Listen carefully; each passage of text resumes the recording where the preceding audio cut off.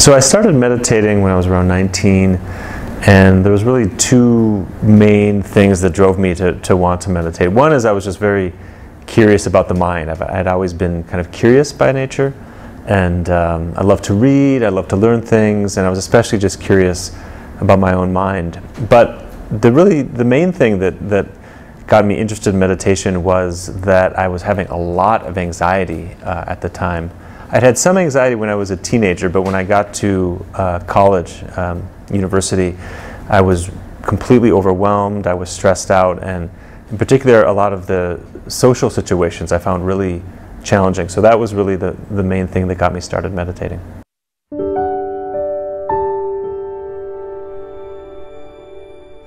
So there's now been a lot of research that's been done on meditation, and the first thing to say is maybe that there's actually many different kinds of meditation, and the research is showing that they affect the brain in different ways. So depending on the kind of meditation, it might actually kind of activate different networks in the brain.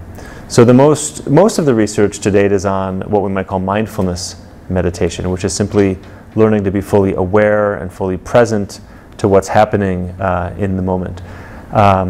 And there's still a lot of questions about what's going on in the brain, but it seems that it tends to activate regions of the brain that are involved in what we call self-regulation.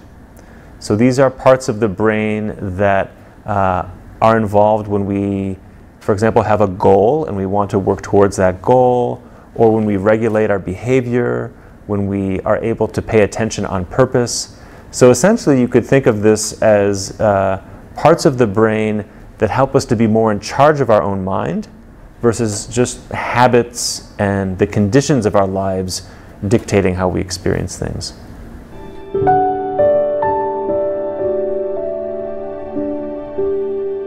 So these days there's a lot of scientific interest in the topic of well-being, and in particular the well-being of the mind, what we call psychological well-being.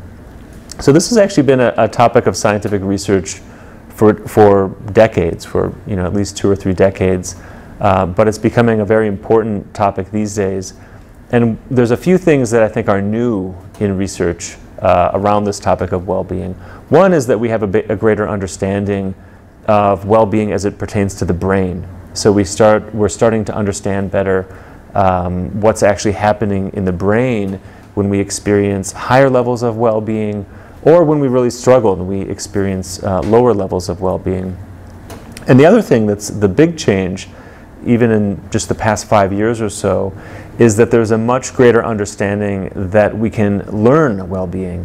So we're starting to understand that well-being is perhaps best thought of as a skill. It's something we can learn, it's something we can actually practice.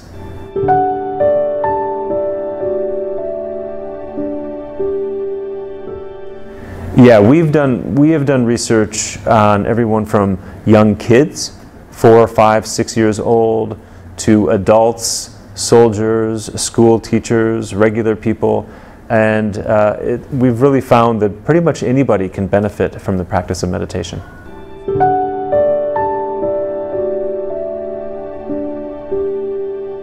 When I'm asked what the best way to start meditating is, and what kind of meditation or how long to meditate, I always say that the best meditation is the one that you actually do. So more important than having to do it a very long time or even a specific kind of practice, it's better just to start simple. It can even be 5 or 10 minutes a day. And the most important thing is just consistency, just doing a little bit each day and then slowly building it from there. And ideally applying it in everyday life, so learning to be more aware, more present, more attentive in everyday life.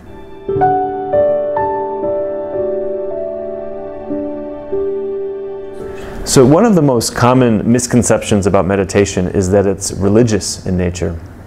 And it's easy to understand why that's the case, because many of the world's religions do have meditation and different contemplative techniques. But you can just as easily practice meditation if you're an atheist or you're agnostic or whatever your cultural or religious background is. It's really just a practice of training the mind and even caring for the mind.